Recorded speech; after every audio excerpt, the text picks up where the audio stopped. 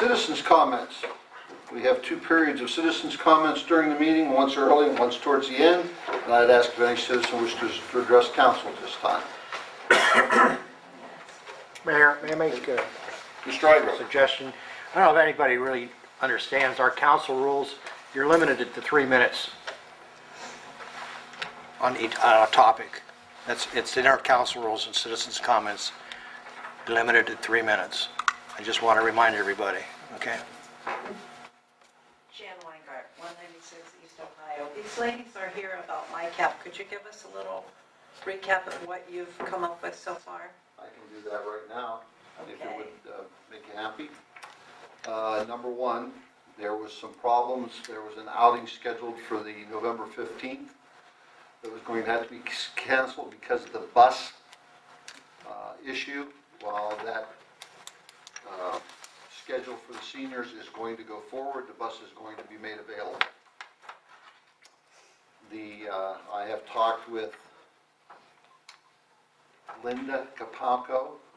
I have talked twice with, I think it was Triplet? Sheila Triplet twice.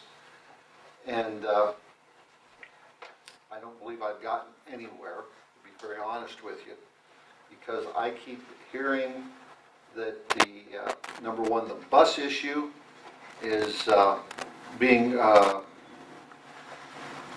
it was underfunded to start with, and they have expended all the money that was given to them for the bus through the senior,